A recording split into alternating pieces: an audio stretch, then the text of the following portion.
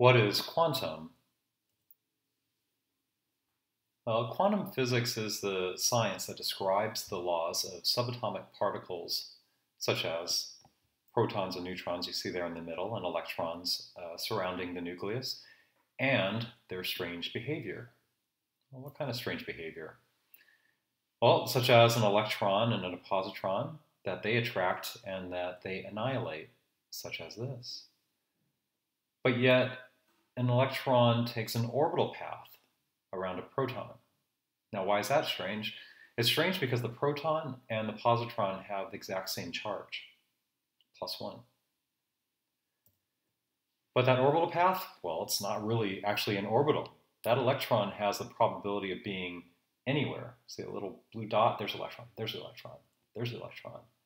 Right, the orbital is really just the most probable location.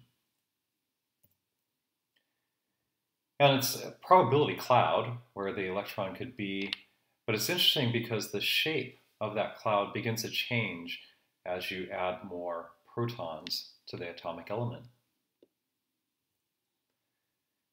And those orbitals, well, they come in distinct energy levels, and the electron makes a jump between those levels called a quantum leap. It doesn't go from, let's say, 1 to 2, it might go from 1 to 4, skipping 2 and 3. Why is that?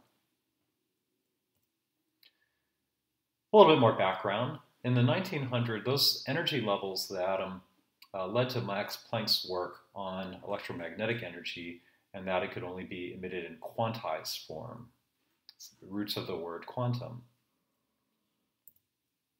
And in 1925, Schrödinger developed the equation for describing quantum mechanical behavior. And then a couple years later, the Copenhagen interpretation is really the foundation of quantum mechanics. And this really is amazing. You have Einstein along with how many of the great minds all together in a room to develop this. But what comes out of it is a very strange interpretation. And this is just one of them, right? When the measurement of a wave particle is made, its wave function collapses. What does that mean? The electron can be anywhere and is everywhere until the point where we measure it. It's observed, and then it has a specific location. That's strange. It's really strange. And that was the beginning of quantum mechanics and the split of two different branches of physics. One for the large and one for the small particles, such as that. And different laws apply. Classical laws, such as being able to calculate the orbit of the moon around the Earth, well, it's very much known. We can do that. We know precisely where the moon will be. But yet quantum physics, quantum mechanics has a very different set of laws, right? And it's the probability of the electron being somewhere around the atom. Why are there different laws?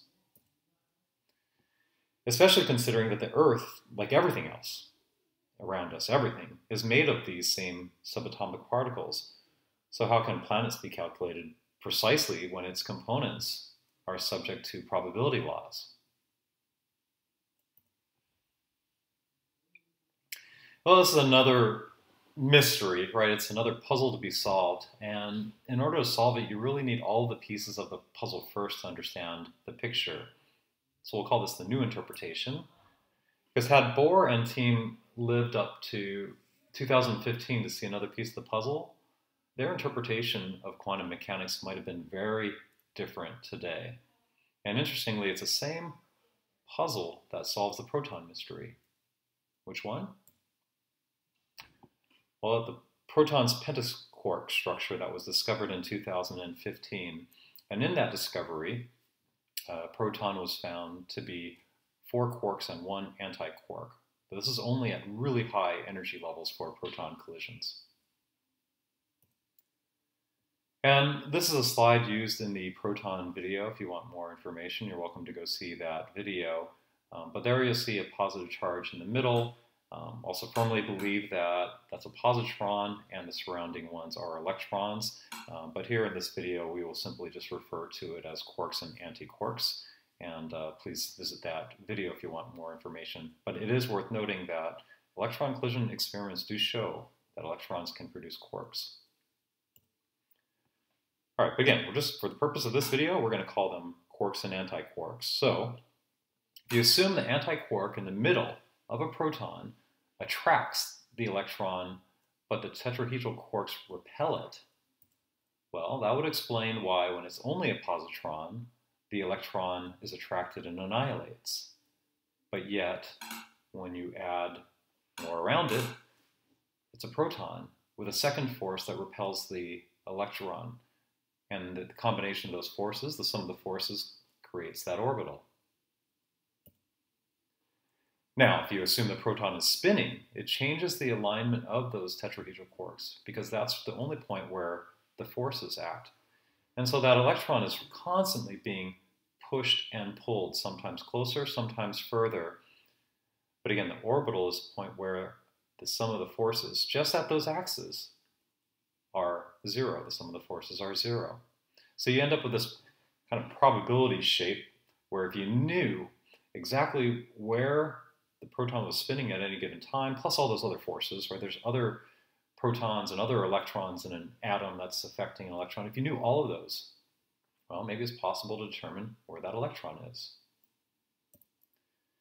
And also, if you assume that protons align their tetrahedral axes when in the nucleus of an atom, then it creates a stronger repelling force when they're aligned, creating the different orbital levels.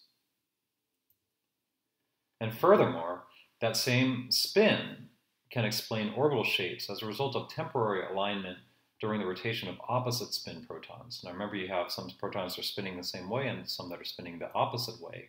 And at some point, they're going to align in opposite spin, producing a force that's very different. And lo and behold, you end up with something that kind of kicks the electron out, and a dumbbell shape for the p orbital, and then different shapes for d and then for f orbitals. But it's essentially cutting what would otherwise be a spherical shape if you look at the dumbbell, if it weren't for that temporary alignment of protons as they spin. So no more quantum madness. The nice thing about this is that everything that was described, classical laws can be used in equations. And I'll give an example, a ping pong ball, right? Because a ping pong ball is pulled down by gravity, right? That's one force, but the second force is pushing it up the air of a blow dryer. It kind of wobbles around there. But there is a force, and it can be calculated, and it can be calculated with certainty if you know all the conditions. Well, what are those conditions? Well, the pull force. In this example was gravity, and gravity could change. Let's say you do the same experiment on a different planet, like the sun, it would pull it in closer. Well, the blow dryer settings could change. Let's say from low to high, right? So the spin, the frequency now of the air that's pushing it away. Well, that forces it further away. Let's say you have more blow dryers that are added at different angles, right? Just like more electrons in the atom. So why should particles be treated any differently?